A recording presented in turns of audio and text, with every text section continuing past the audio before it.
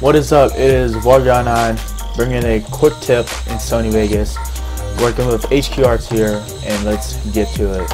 Open up Sony Vegas, file, import your clip, drag it down to the timeline, which I already done.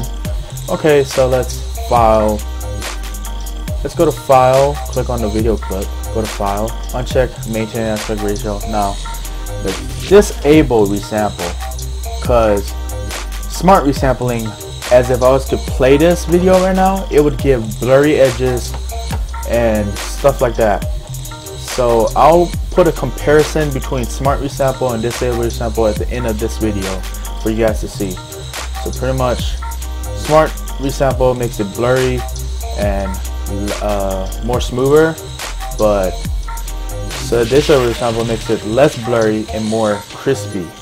Alright, you guys get that point? Well, thanks, and I'll see you guys next time. Thanks for watching. Peace.